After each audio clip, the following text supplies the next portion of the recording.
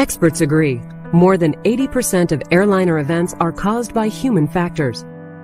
Although aircraft hardware and the National Airspace System have evolved to consistently high safety and reliability, human performance presents the greater challenge in the overall system of aviation safety.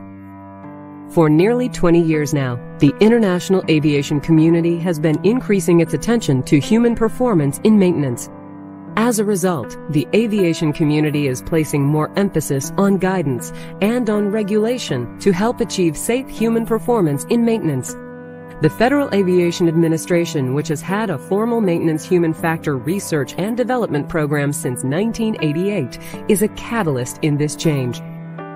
The FAA Flight Standards Service has a commitment to clearly communicate the challenges and the solutions that relate to human factors in aviation maintenance. That commitment extends to industry management and labor and reaches out nationally and internationally.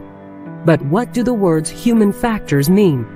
And how do they relate to aviation maintenance? Simply stated, human factors pays attention to people. It pays attention to the environment in which they work, the actions they perform, and the resources people need for the best in human performance. When people keep a constant and consistent focus on maintenance human factors, they help to continue the safety that the world aviation system enjoys today. When everyone in the entire aviation community focuses on human factors, having the right people in the right place, at the right time, doing the right thing, they ensure that the extremely safe aviation system will be even safer.